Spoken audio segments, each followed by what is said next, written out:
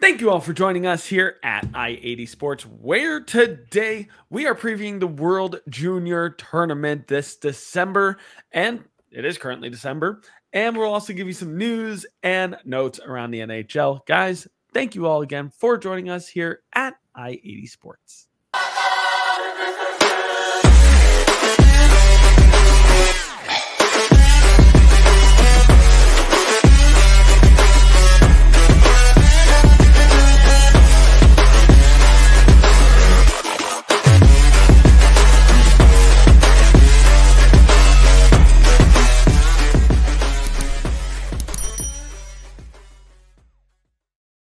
Meanwhile, I'm a mess today, just smashing into my pop filter while I do this, but it's all good. Thank you all for joining us here again at I-80 Sports.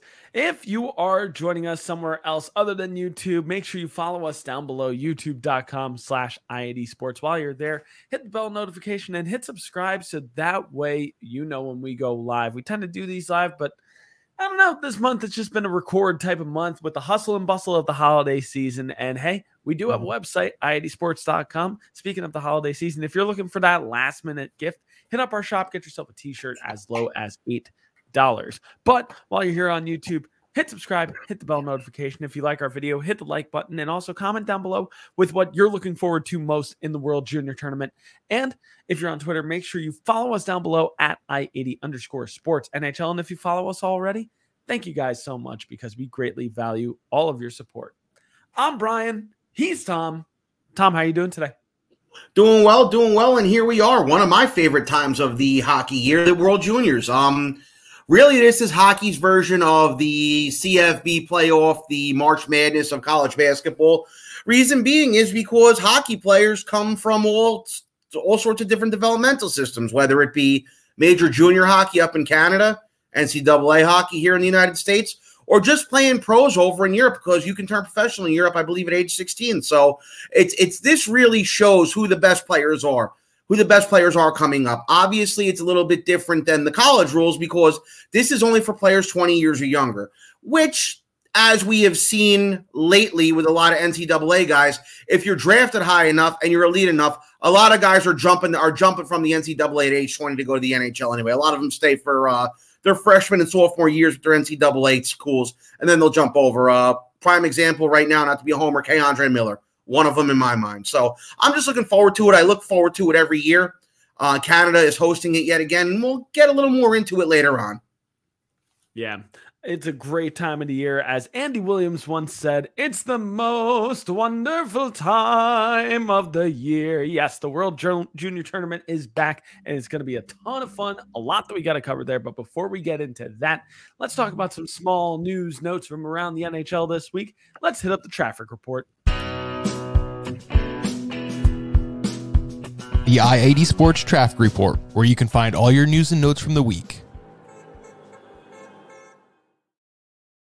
Hey, my last name is Singer, so I got to sing anyway, so that's any chance I could get. There you go. As you guys well know, our traffic report is to talk about our NHL news and notes around the NHL this week. Am I good right now? Am I having a stroke? What's going on here with my speech today? Jesus. Yeah, you're fine, man. You're fine. It's a crazy. Those couple days before Christmas, everybody's in la la land. Exactly. We're all just on that holiday high, I guess, right now. But we had a pretty light news week around the NHL this week, but we got a couple things that we got to cover real quick. So let's hit up the injury report real quick. We got one major injury to talk about here. Philadelphia Flyers forward Cam Atkinson is getting neck surgery, and he is going to miss the remainder of this NHL season. I know. I mean, the Flyers are a contender right now. You would hate for Cam Atkinson to really miss out on the action, right? No, he's rightfully getting neck surgery. He needs that. This Flyers team is a mess right now, and even Flyers teams can attest to that one. Probably the only thing not a mess is Carter Hart right now, who is on an absolute heater at the moment. So he's down. We also have something unspecified with Stars forward Denis Gurianov. He is going to be taking an indefinite leave of absence for personal reasons. I don't have any of the details on that one. But all I would say as just a reporter on this one, please respect people's privacy during this time. Don't pry, especially if it is something that is a sensitive topic. But Dennis Gurianov on an indefinite leave, Cam Atkinson going away with neck surgery. Tom, which of these two circumstances is more significant for their team? I'd say Gurianov. The Flyers right now are a dumpster fire. They're sitting their best, they're healthy scratching their best forward. And not saying a lot of Kevin Hayes is your best forward. Their coaches are being ridiculous because that's just what John Tortorella does. And I just wonder if this was all a ploy to bring Tortorella in to make the team so bad that they would get Connor Bedard and then they fire him the minute they draft him. It'd be funny if that happens, if they do get the number 1 pick overall. But yeah, definitely Dennis Gurianov. Dallas is having a nice little year over there. But like I said a few weeks ago, Dallas needs to keep pace in that division right now. Colorado is getting healthy, and Colorado is also finding ways to win games with almost a damn near AHL lineup. So they really do need to keep pace, and this might be a little bit of a loss for the Stars. I mean, it's not like they're losing Jason Robertson or Rupe Hintz, but it's still a little bit of a loss. Yeah, it's still a little bit of a loss. It does seem like Dennis Gurianov has been playing somewhat distracted this year. From what I was just reading up now, with potentially why he's going to be on a leave of absence, it could seem like government meddling over in Russia, possibly threats towards his family. So I'm curious as to what comments Gurianov made against the Russian government. Obviously, NHL players making comments against the Russian government and immediately suffering repercussions is no stranger to us. We saw this as recently as 2 years ago with Artemi Panarin. So it seems like we could have some similar distractions going on here for Dennis Gurianov. In 25 games played this season so far, he's got 2 goals, 3 assists for 5 points on the season. Only about 13 minutes of average ice time per night. I know he's a better player than this. I mean, this is still significant for the Dallas Stars. He's a bottom 6 contributor on this team. Now, in Cam Atkinson's case, what the Flyers really miss on is veteran leadership in that locker room.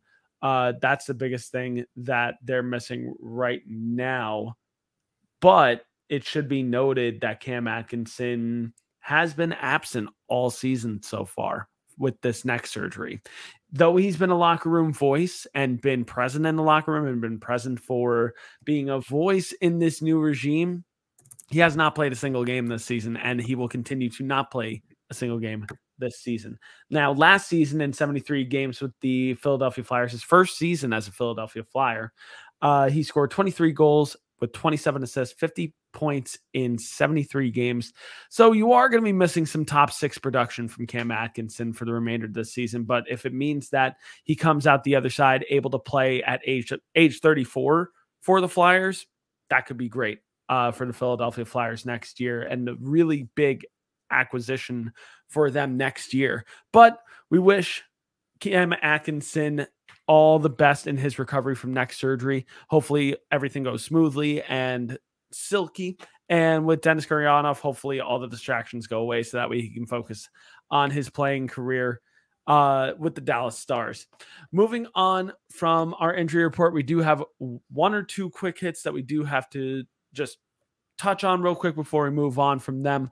Number 1, the Toronto Maple Leafs have acquired Dryden Hunt in a trade with the Colorado Avalanche in exchange for Dennis Malgin. So I think it's a win-win for both teams here. Avs get a potential 4th line guy in Dennis Malgin, and the Toronto Maple Leafs get some defensive help with Dryden Hunt. San Jose Sharks forward Tomas Hertel has been suspended 2 games for a pretty bad high sticking call.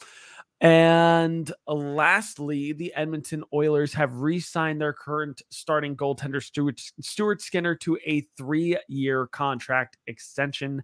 I believe it's for roughly $3 million, like north of $3 million a year, if I'm not mistaken. I'll go and look that up while we talk about World Juniors.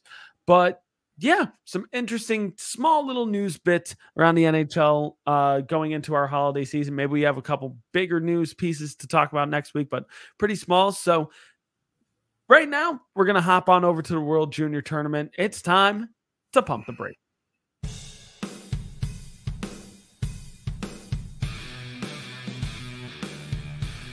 Not so fast. It's time to pump the brakes.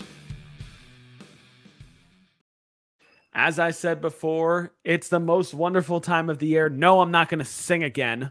And, but it's time to talk about some World Juniors. And this is actually the restart that we should mention. I believe this is the restart. No, this is not the restart. This is a whole new tournament. The restart was done. I forgot. The restart was in August. Now this was is in Edmonton over the summertime. Yep, this is the genuine tournament, and we've got some interesting names that we got to talk about. We got some interesting teams that we have to talk about in this as well. We're going to start real quick with just breaking down the bracket on either side. Tom, I'm going to give you the floor on this one. Give us a lowdown on what the bracket looks like for the quarterfinals. Well, there are no quarterfinals yet. We still have to have preliminary rounds still. So we have preliminary rounds. It's the group. The tournament consists of 10 teams in 2 groups. Group A will be held. The games will be held in Halifax because they have a bigger arena there. So guess who plays in that bigger arena? Guess who gets to play all their games there? Team Canada, along with Team Sweden, along with Czechia, Germany, and Austria at the Scotiabank Center, home of the Halifax Mooseheads, where Nathan MacKinnon played his junior hockey. Now, Group B will be held in Moncton, New Brunswick. First time they've ever done this here. And just let me say, I love that. I love when they do them in the smaller areas. Like I remember watching back in 2010 when they had them in Saskatoon, and the place would go nuts. No disrespect to places like Vancouver or Toronto or Montreal or Edmonton, but I love when Canada decides to go to maybe a smaller city or a smaller market where you would normally think they wouldn't go. I love when they do this. So Group B will be in Moncton. And surprise, surprise, guess who's going to play all their games in Moncton? Team USA, along with Team Finland, along with Team Switzerland, along with Team Slovakia and Team Latvia. Just a disclaimer here, Russia will not be participating for obvious reasons.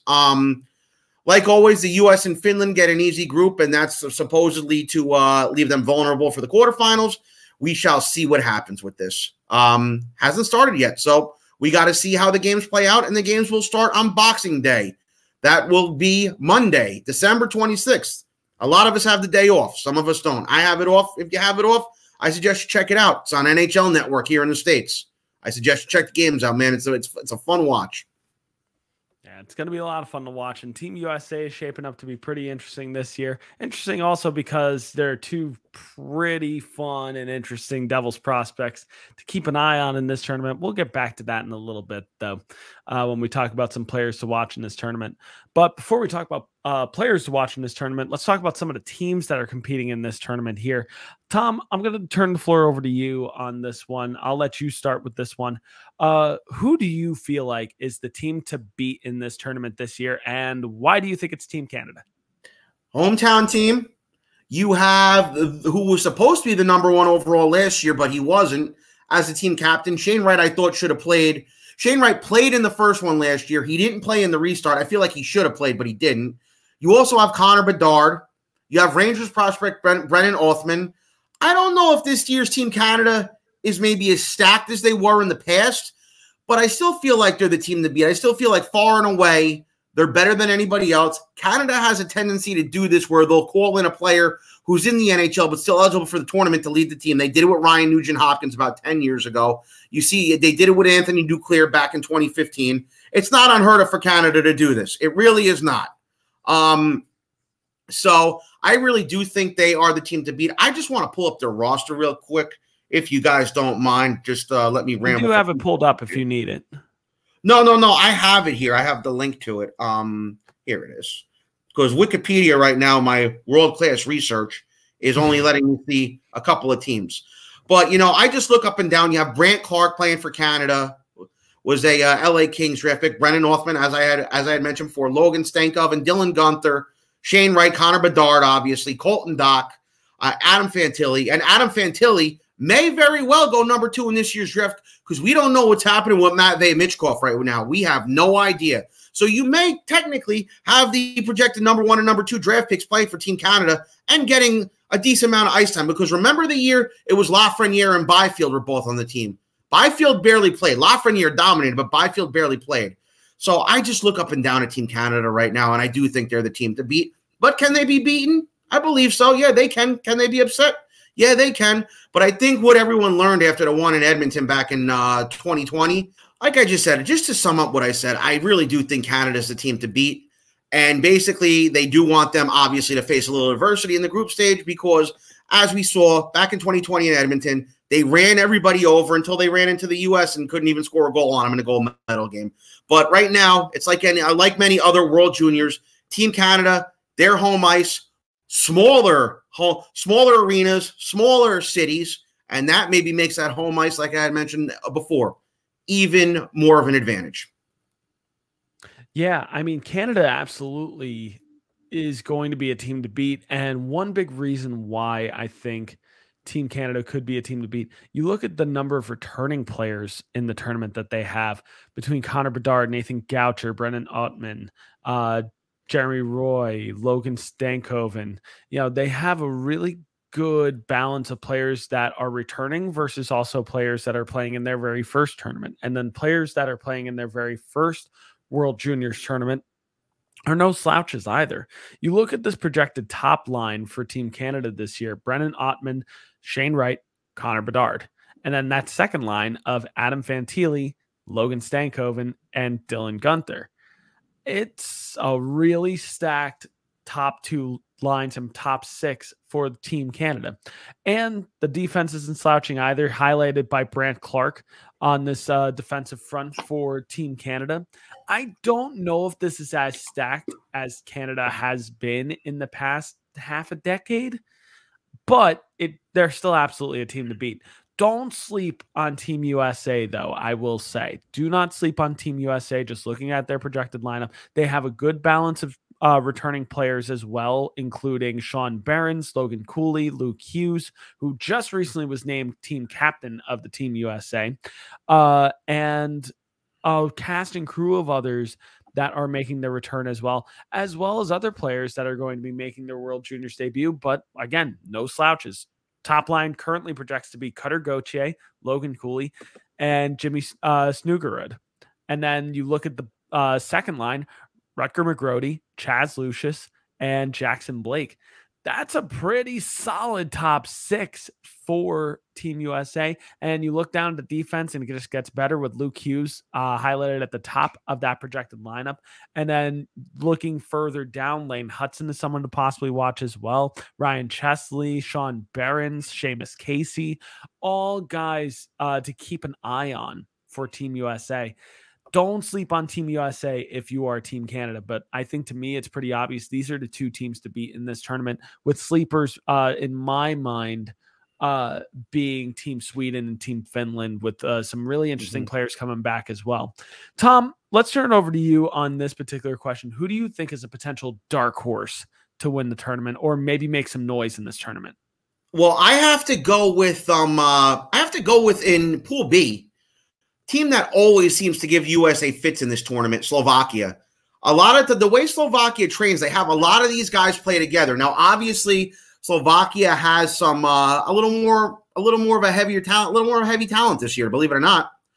Obviously, Slavkovsky's not going to play. One guy, Adam Sikora, I'm going to talk about later. I'm really curious to see what he does. But Slovakia, they always seem to give the U.S. fits.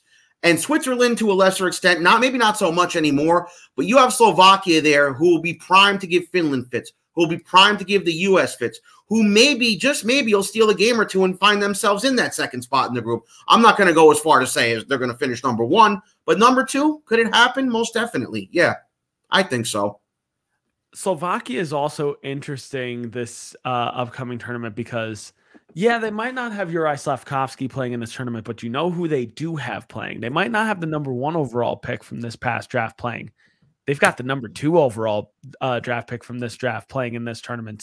Simon Nemec playing in the World Juniors this year. The Utica Devils, rather. Well, yeah, Utica Comets, because they are still technically the Comets, have announced that they have loaned Simon Nemec to Team Slovakia for this tournament. So that's going to be a really interesting name to watch. Spoiler alert for me on that one. I think he could be a real difference maker on the power play for Team Slovakia. He's got a really, really nice shot from the point. He can quarterback a power play very well. He's got a lot. He knows how to slow a game down to his pace and to his team's pace. So having him set the breakout and set the pace of play is going to be a really interesting twist for teams to have to play Team Slovakia, with Simon Nemec playing possibly 24 minutes a night. So that's going to be something to watch. I think that also gives Team Slovakia a little bit of an edge. Don't sleep on Team Switzerland either, and also don't sleep on Finland. Finland has Brad Lambert coming back for this tournament here. That's going to be a lot of fun to watch for Team Finland too. Segues are weird because we're going to talk about now some players that we need to watch in this upcoming tournament. Of course, we have our obvious names here, but let's maybe highlight some names that maybe we weren't thinking of. Tom, who are some players to keep an eye out for, either current NHL teams prospects or potential 2023 draft eligible prospects? Well, I mean, you have your two obvious ones now in Connor Bedard and Shane Wright. I mean, what more can you say about them? Another one who I'm real curious to see, and this is just my Ranger fandom here, Brennan Othman, believe it or not. I don't think he should be here this year. A lot of people think he should be playing in the AHL. Rules prohibit that. Curious to see what he does for Canada. This will probably be it for him. He won't play for them again in the World Juniors. So I'm curious to see what he does. Your captain, your draft pick, Luke Hughes. Really curious to see. He's going to be the captain of the U.S. team, and I'm curious to see how he'll lead the team. He'll probably play first defensive pair unit, first power play unit as well. Curious to see how he can lead that team. Third guy, and like I had mentioned above, is rather before, Adam Sikora. Now, Adam Sikora is an interesting one because Adam Sikora, this is kind of an audition for Canadian junior hockey for him. Right now, he's playing over in Slovakia. The Rangers' intentions for him are, after this tournament, he's going to move to the WHL. So this will be his first little kick at the can with a little bit of a Canadian junior hockey before he goes over to the WHL to finish out the season. They're so high on him, they want him to finish in Canada. So I'm curious to see what he does for Slovakia and how it will translate to his game once he does go to the WHL.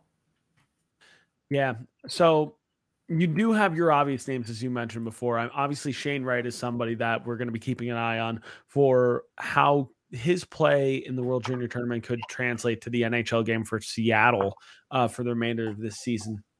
Obviously, Connor Bedard is the person that absolutely is going to be watched heavily and put under a microscope during this tournament. There's no doubt about that. But you also have some other names that should be mentioned in this tournament as well. I mean, going and looking down at the Team USA, you've got a bunch of 2022 draft prospects that absolutely won't go unnoticed. Logan Cooley, Cutter Gauthier. Oh, I forgot about him. Yeah. Rucker McGrody, who you mentioned before, who I'm really curious to watch. McGrody, Jimmy Snuggerud, another one that's going to be heavily watched. Seamus Casey, who was drafted in the second round by the New Jersey Devils as well, and having a monster year at the University of Michigan. It'll be interesting to see with Seamus Casey how many minutes he ends up getting in the World Junior Tournament. There are a few guys ahead of him on the depth chart, so he's going to be a name to monitor in this tournament for Devils fans, that is. Looking at Team Slovakia, you've got Simon Nemec, as I mentioned before, but you also have Philip Massar also playing for them as well in this tournament, which is going to be really, really interesting to watch too. For Team Sweden, I mentioned their names before, but I should actually mention a few names on their current roster. Fabian Lysel is one name to keep an eye out for in this particular tournament. He's a former first-round pick as well. And talking about first-round picks from 2022, what about Jonathan Lekkerimaki as well, for who was drafted by Vancouver Canucks, number 15 overall in 2022. Really, really interesting players to watch here. With Switzerland, we mentioned Switzerland being interesting. They've got a 6'5" defender in Liam Bischel playing for them this tournament, drafted by the Dallas Stars, 18th overall in the 2022 NHL draft. Speaking of defensemen as well, for the Czech Republic team, David Jirasek, 16 points in 16 games so far in the AHL with Cleveland this season. And he made his NHL debut with Columbus in October. He only got a cup of coffee, but yeah, that's all he really needed. Columbus is an absolute dumpster fire at the moment because of all their injuries, and Jirasek doesn't want to add to that list at all. But the last name I did want to mention as somebody to watch in this tournament is Adam Fantilli, who we mentioned before that Matvei Michkov is not going to get really a proper showing in this tournament at all. So Adam Fantilli is absolutely going to take advantage of that. He is currently on some scouts ranks the number 2 overall prospect in the 2023 NHL draft. Michkov was that number 2 in projections for the past year and a half, and he's slowly falling off a little bit, which is really interesting to see. And Fantilli is benefiting from that. So this tournament could be his coming out party and really kind of show why he should be drafted right after Connor Bedard. I don't see Adam Fantilli usurping Connor Bedard for number 1 overall. Connor Bedard is a potential generational talent on the same level of the past number of years. Connor McDavid, Austin Matthews, Sidney Crosby. You know, we could have a very special prospect in Connor Bedard, and this could just be another one of those tournaments where he gets to show exactly why that is. Yeah, I know I named a bunch of players here, but yeah, absolutely a bunch of players to watch. And not to undercut this, but yeah, Brennan Ottman is absolutely a player that we should be watching in this tournament too, as Tom mentioned before. And Luke Hughes too, because, hey, I'm going to keep being a Devils fan right here. And I'm excited to see what Luke Hughes can do, captaining Team USA, maybe even captaining them to a gold medal, maybe, possibly, to maybe a tournament win. We got to see. Anything can happen. But you guys are going to have to check that out when the World Junior Tournament begins. That happens on Boxing Day, December 26th. That's a Monday. And the tournament begins on the NHL Network or wherever you like to illegally pirate all of your NHL games and like outside of the US games. I didn't tell you that though. But I'm not sponsored by this. But go ahead and watch the World Junior Tournament. It's going to be a ton of fun. It's going to be a cavalcade of awesomeness. But let's get back to the NHL game. We had some players doing some moving and shaking this week. Let's talk about some high performance. Your I-80 Sports High Performance Players of the Week. All right, so we had some players doing quite a bit this week. Tom, who do you want to highlight as your players of the week? Well, a former one near and dear to me, Matt Zuccarello, 8 points in his last 5 on a one-line team, but near and dear to me. And then the guy they pretty much replaced Zuccarello with in New York, the bread man, Artemi Panarin, 6 points in his last 5. And he's starting to find the back of the net, Panarin. He scored again tonight. So that's a great sign for him, as everyone wanted to crucify him in the playoffs this year, crucify him the beginning of the year this year.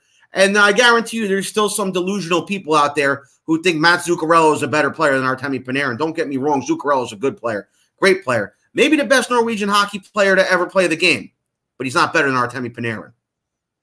Yeah, I love how you had to just jab at the whole, oh, he's doing this on a one-line team, by the way. It's a one-line team. It is a one-line team until I'm proven otherwise. That team is going to get eaten alive in the playoffs unless I'm proven otherwise.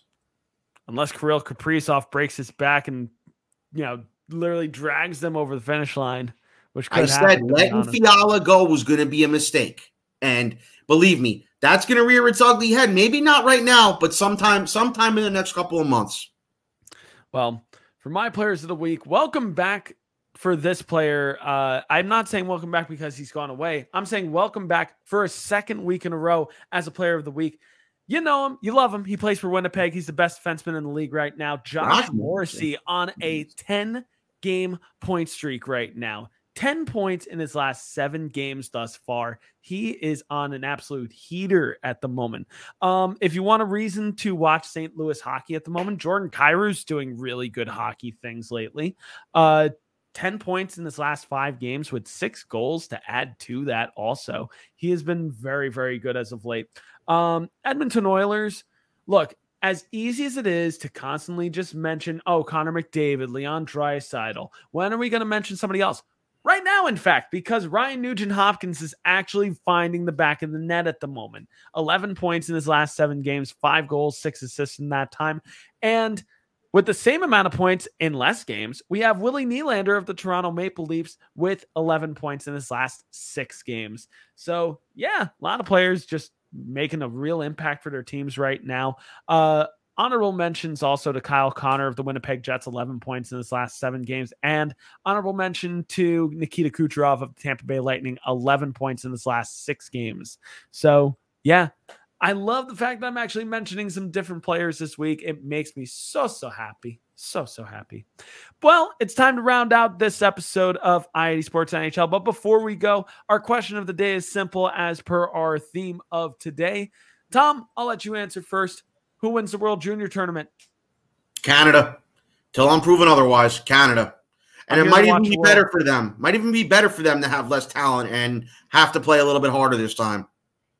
Well, for me, I'm here to watch the world burn. And as much as I want to say Team Canada, USA. USA. I hope so. I really do. I really hope so. Would be a lot of fun. But a lot of times, Canada, you look at a roster and it's set up for failure. And I don't know if this one particularly is, even though it's not as stacked as the previous ones. I don't think it's as stacked, but it's still absolutely the team to beat for sure. They've got the target on their back for sure. Speaking of guys that could be breaking their back over the finish line for their teams, Connor Bedard could honestly put this team on his back right now at 18 years old, which would be a lot of fun to watch. It would be really, really fun to watch if he does that. But as usual, guys, what do you guys think? Do you agree? Do you disagree with our takes? Let us know in the comment section below. Join the conversation. What do you think about this World Junior tournament? Who are you interested in watching? What team do you think is going to do well? What team do you think is not going to do so well? Do you agree? Do you disagree with our opinions? Let us know down below. While you're there, hit the like button. And if you're not subscribed already, make sure you subscribe down below and hit the bell notification so that way you know when we go live. If you're joining us here wherever you enjoy your podcast, you can find us on YouTube, youtube.com/i80 sports. And if you're on Twitter, make sure you follow us down below at i80_sports NHL. And if you guys follow us already, thank you guys so much because we greatly value all of your support. Without you guys, we can't do this on a weekly basis. But guys, happy holidays, Merry Christmas, Happy Hanukkah, Happy Kwanzaa, or Merry Festivus for the rest of us. Or eat, drink, and be merry because it is the season. No, I'm not going to sing again. But yeah, I know I'm going to enjoy this holiday season. Enjoy it with the ones that you love. Make sure you hug a loved one. Let them know how much they mean to you this time of year. And we'll be back before the end of 22 with one more video for you guys. But until then, I'm Brian. He's Tom. This has been yet another episode of NHL on I-80 Sports.